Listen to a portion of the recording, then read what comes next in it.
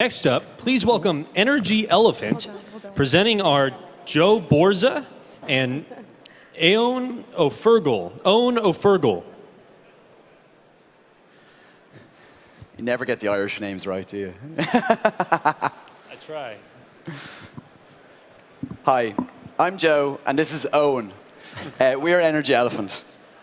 Energy Elephant helps small and medium businesses understand, make better energy decisions by organizing and analyzing their energy data. Businesses are surrounded by energy data, but few of them use it. Few of them use it. This makes it very difficult for them to make good energy choices. Meet Sean. Sean's the busy manager of O'Reilly's Irish pub. Sean's just gotten his most recent energy bill, and it's more than double what he was expecting. Like most people, Sean sees one thing: how much it costs. But what Sean doesn't realize is that his energy bill actually contains over 30 unique pieces of information which can help him understand what he's using and what he's spending.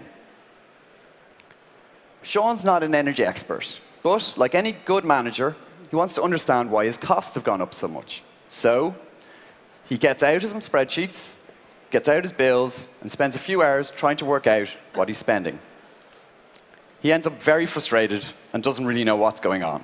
So he gives up and he calls in a consultant. The consultant produces an energy report for him, which shows Sean how he can save by doing some simple actions, which he implements. Then the report sits on a shelf, and then 12 months later, his energy costs have gone up, and he's back to square one. This isn't just a problem for Sean.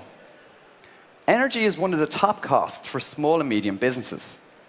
In fact, every single day, businesses miss out on hundreds of opportunities to save money in this area. And it costs, in the UK alone, over 500 million, just on the small business side. I know about this problem. I've worked as an engineer in the area of energy analytics for over a decade. I've worked at organizations like the World Bank, ConocoPhillips, and some national data agencies in the area of small businesses. What frustrated me most was that most large businesses organized and analyzed their energy data and managed it well, and paid less for it. But small and medium-sized users didn't, and ended up paying a lot more. Energy Elephant solves this problem by helping businesses build, visualize, and analyze their energy data. All they need is an energy bill. So, moving to our demo, Sean has already created his account with us. He simply takes his most recent energy bill, drags and drops them in, and all the data contained in those bills is extracted, organized, and analyzed. So, Sean moves to his dashboard, and the first thing he sees at the very top is his cost for the next 5 years. So over 150,000 for one small pub. This helps Sean make better investment decisions in the area of energy. He can focus in on his data in 3 primary categories: in cost, in the red; in consumption, in the blue; and in green for his carbon footprint. He can even drill down into the data in more detail on a month-by-month basis and compare it to how he previously performed the previous year. We can even show Sean how the weather is affecting his energy use. As we can see here on the line, his energy usage spiked in May compared to the actual thermal temperatures. This means Sean was overheating his building. We automatically create insights that will warn Sean when this is happening to prevent it happening in the future. We combine Sean's data with external data sources to show him how he's performing against the best in class. So, as we can see here, Sean is above the best-in-class line based on energy use per meter floor area, over 39% higher. This shows that there's an opportunity for Sean to reduce his energy consumption. Perhaps we analyze all our users' cost data to make sure that they're getting the best prices in the market, and we compare it against other suppliers to see what opportunities for savings are available. As we can see here, Sean has a saving of over £5,000 just based on his electricity usage. Moving back to the slides. This is a big opportunity. Energy data analytics is still in its infancy. And with the rollout of smart meters, even larger data sets are going to become available.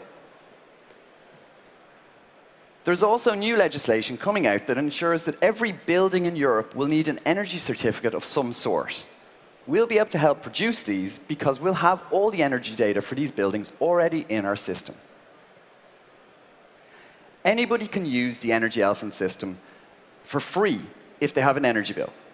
All they need to do is upload it. For our paying customers who want more ongoing and in-depth analysis, we charge a fee of less than £1 per day per site. We also have an API for utilities and for energy professionals who love using this system for speed.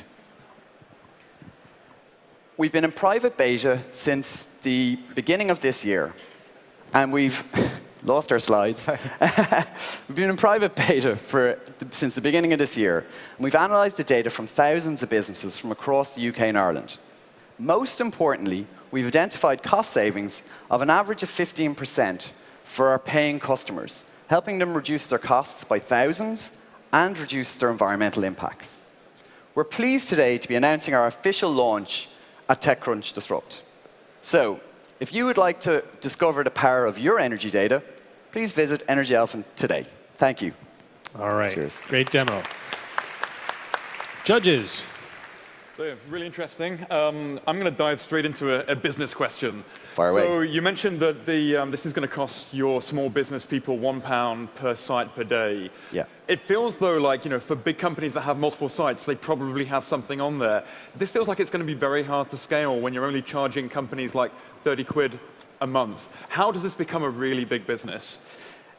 Well, we have a higher level tier for more detailed energy analytics, and what that allows multiple site users, like you're talking about, like a hotel chain, is they can actually upload all their data from all the smart meters that they have, because they're much bigger sites, and they get much better insights into what they're actually using.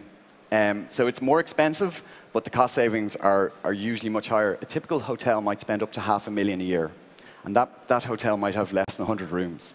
So it just shows you the scale of what they're paying. And so what would those hotels be using right now, or is there really nothing available for them? Some of them would have installed expensive submetering systems. What we found is that a lot of those systems are actually slightly inaccurate, and they don't tie into the billing systems. So they don't know what the cost date is. They assume the unit cost is X, and they multiply it across the year. So our system is probably better tailored towards the cost side of things for those businesses. And there are some other very expensive submetering systems you can get, but we're more on the data side. We don't provide hardware.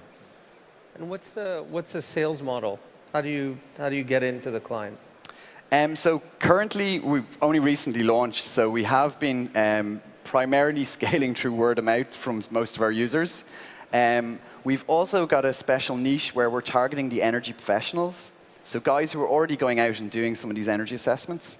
So they're actually using our tool to capture the data, because instead of them spending a few hours on spreadsheets creating graphs, it takes a few seconds. How do you get to them?